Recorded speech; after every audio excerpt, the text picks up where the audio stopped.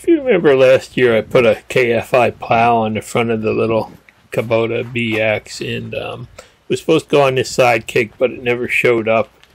So I decided I'm going to leave that one on there and order another kit for the sidekick. Now, this is a 6-foot poly plow.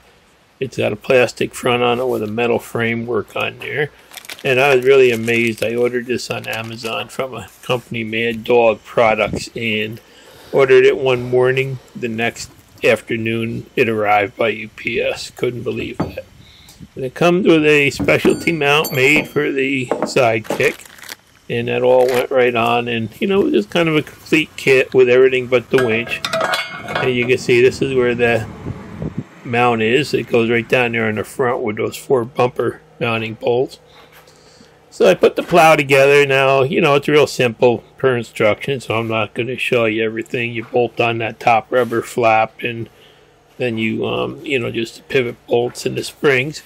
But one thing I will tell you is the arms on this plow are quite a bit heavier duty than the ones that they made last year. This is a new version 2, they say, and definitely a lot heavier duty. And it mounted fine. You can see there's where that bracket bolts on to the front there, those 4 bolts in there. A little bit tough getting at them, tighten them up, and a little bit tough after I pulled them out to get them back lined up. What I wound up having to do is remove those 2 bolts up there so I could shift around the whole front bumper assembly that had sprung a little bit when I took the bolts out. So in the end, it really went on there, bolted on easy, and then I decided to fiddle. Instead of buying the KFI pulleys, I decided to make my own. You can see I tried a piece of pipe first, stainless steel pipe, in a pulley I built, but that bent right away. But once I proved the concept, I went on eBay and ordered a piece of, a decent piece of 1.1/8 tool steel here, and it was cut into it at Evolution. So thing's amazing. This is a high carbon steel, and still cut it. Didn't like cutting it. You can see the flames, but it did a really good job. And that's an 1.1/8 there.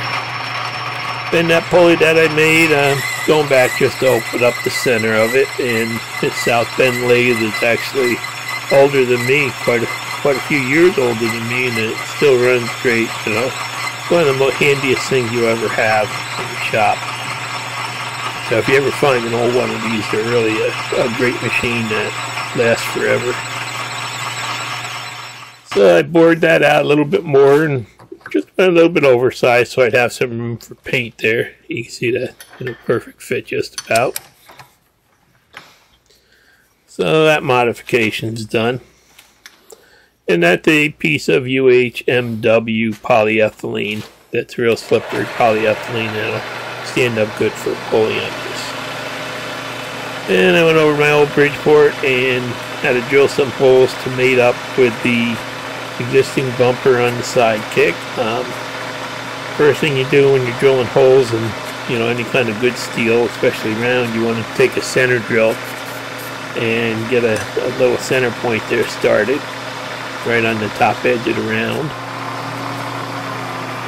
and then you can go to a regular drill and just start drilling it. I don't have any kind of a power lubrication or anything. I just use some spray cans of a good cutting lube when I'm doing it. And then you just go to the final. This is a 5/16 drill, I think, here, or 5/16 bolts that I used. So that didn't take long, and luckily my machine had enough travel on the DRO so I could just go down to the other side and repeat the same process, putting the hole in down there.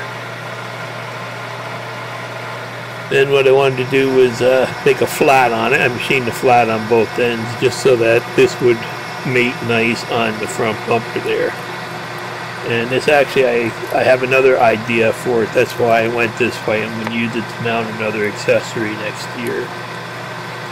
So you can see it did take me a little time to go through and make these up, but it's just something I wanted to do just so I could add another item next year. And you can get all the pulleys and stuff from KFI too. So there it is. I made a couple side plates there to kind of anchor the cable. I decided to wrap the cable down, around, and back to make it the winch run at half the speed, basically, because running wide open, you know, just a straight pull was just too fast and everything banged and clunked. And this worked out much better there. So there it is. This plow really does go up high, and you can see how nice it works. Really no strain on the winch.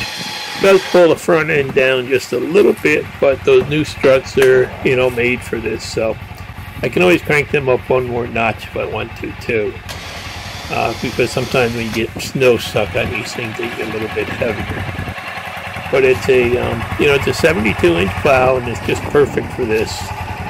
And I really didn't need another plow, but I just wanted another plow, so that's why I put this on here. And I'll show you at the end the real reason why. But you can see it really did go on there nice, fit nice, and a couple little brackets here. I did have to use a snatch block on the bottom that I bought, and I just kind of bent ears out on it and drilled some holes to mount it right there. But there you can see how heavy this new KFI arm is. The one last year had like little round bars going out. This one has two sizable square bars with reinforcement. So I just you know, figure I'll take her for a ride around the yard, and they can hit some good bumps and stuff, and just see how everything handles it, and, you know, make sure it doesn't affect the steering or anything. And turned out no real effect at all. The front does ride a little bit stiffer with it on there, but you can see it. No problems at all. Still handles good, and looks like it's going to be a really good combination for this machine. So you can see I finally did finish up the journey that I started about a year ago. You know, it took forever to get this sidekick, but I'm real happy with it now that I've got it. So on just, you know, quick look back, and, you know, there you can see it's just perfect for the machine, and, you know, running the double cable like that really does make the speed be perfect. And, you know, it does sit perfectly flat when down, which is a good thing. So, you know, it really is made to fit this machine. And I'm looking forward to using it for some of the small, quick cleanups that we have to do here. And there you can see I put the winch button, the in and out button right there. So it's, you know, right in a nice, easy to reach place. And the little radio I put in there has really been great. You know, a lot of nice music and stuff. So pretty much I'm done except for the doors. And this is the main reason I put the plow on. You can see I just got a heater for it. It's a 8 kilowatt diesel heater that I'm trying to figure out how to mount. So I'll be doing another video once I do get that mounted, and then I'll get the doors and have a heated cab on the sidekick. Thanks for watching. Please subscribe.